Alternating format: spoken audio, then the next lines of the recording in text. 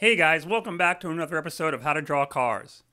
Today, we're going to go over something that a lot of people have been asking for, speed forms with land animals. But there's two other things I want to cover. One is the contest, and the second thing is the relevancy of the information that's shared on the channel and what's going on with Hyundai and Kia and how they're inspired by some of the things that we're going to talk about today. But first off, let's talk about the contest. So first, I'd like to thank everybody. The outpouring of talent and creativity was really amazing. You guys should be very proud of yourselves. Excellent job. And the winner, actually many people won. Many people got to take the course, the Introduction to Automotive Design course, which you can check the links for in the description below. Lots of folks won those free passes to the course. But there was only one grand prize winner of the free 30-minute tutoring session, and that grand prize winner was Kunal from Mumbai, India. And it's interesting because his theme, his design, is completely related to what we're going to talk about today. Not only was his line quality, his sketch technique really outstanding, but also he was influenced and inspired by a bird, a peacock. If you look at the rear part of his car, it is reminiscent of how peacocks' feathers are in the rear part of their body. It's just amazing. And here's the thing. He wrote an excellent essay. He had a beautiful quality to his line. He had the most original design.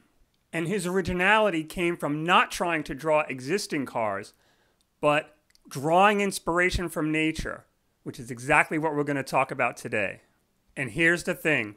He's 16 years old with no formal training. So congratulations to Kunal for winning the grand prize. And let's shift gears now and talk about how relevant and important these ideas of being inspired from things outside the car world is. We have Hyundai, giant car company, and they recently showed a vehicle at the Consumer Electronics Show here in the United States in Las Vegas. And it wasn't a car as much as it was a crawling vehicle. If you haven't seen this thing, check it out. Now, when I saw this thing, the first thing I thought of is a praying mantis or a grasshopper. It's the same movement. Now, it also has what they call mammalian movement, which means it walks like a mammal does, like a cat. And so it has two modes, but the green color and the way that it was walking up and down those rocks, to me, it just said grasshopper or praying mantis or one of those kinds of insects. And I thought, this is exactly the kind of thing that I'm trying to imbue to you guys to be inspired by things outside the car world. This is where creativity lies. Second thing I wanted to talk about in the professional world was the new Kia Telluride. And the designer at Kia, the lead designer at Kia, he said the thing that they drew their inspiration from for this large SUV was a bulldog. Now, why a bulldog? Think about that, and we'll talk more about it as we start to draw. Now, when I did the first speed form video on Sea Life, I mentioned that the #1 influence on car designers was sharks. And if you're looking at land animals, I'd have to say the #1 influence on car designers from a form standpoint and from a gesture standpoint would have to be cats, big cats. There's a reason why the car company is called Jaguar.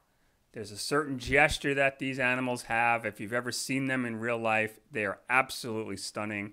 Fast, obviously.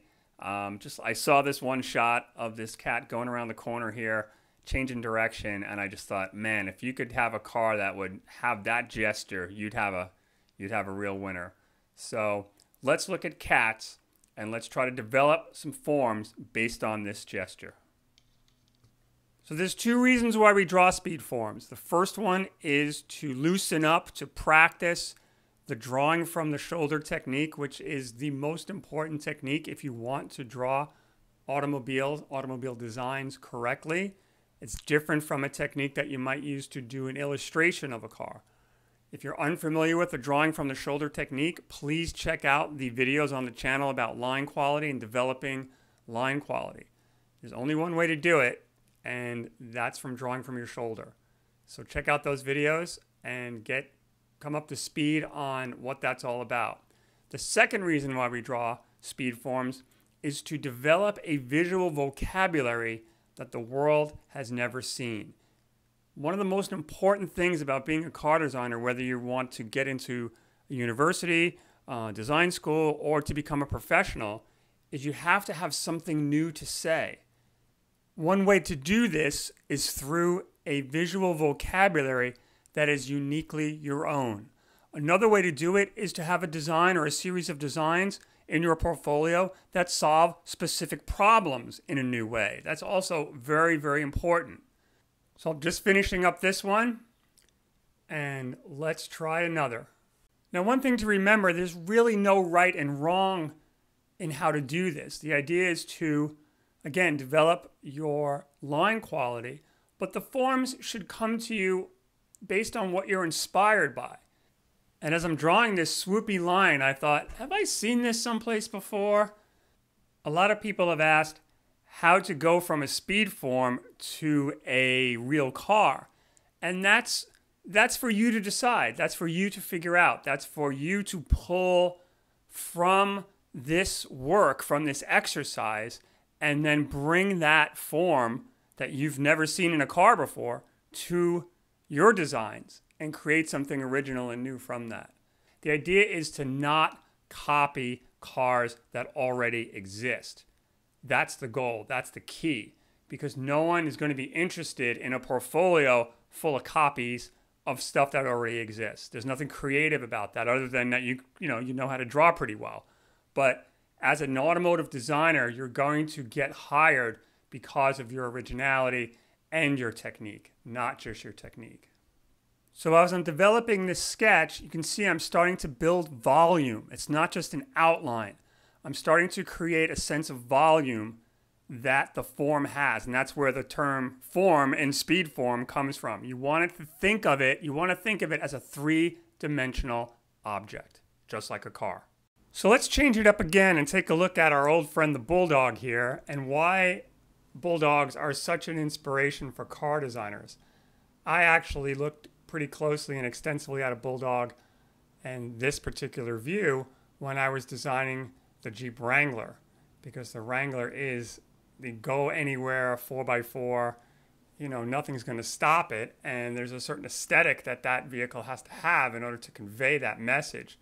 And if you notice, the bulldog is unique in the animal kingdom because of how it sits relative to the ground. And this is a very important lesson if you're interested in creating designs where stability and solidity are paramount. If those things are important to your design, then that's why this animal is such an influence. That's why the Kia guys were looking at it and said, you know what, this is the aesthetic that we want to try to capture. And that's what the bulldog offers. It offers a visual low center of gravity. It's an aesthetic, it's a form aesthetic that says, I'm here and there's nothing you're going to do to move me out of the way. Let's take a look at an animal that has a different aesthetic, the opposite aesthetic, a rhinoceros. Now, I would highly recommend you don't try to go over to a rhinoceros and push it over, especially one that's charging at you like this one is. Probably not a good idea.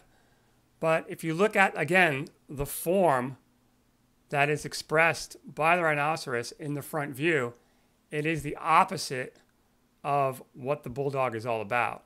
If you look at where the widest part of the bulldog is, you'll see that relative to the form, it sits extremely low.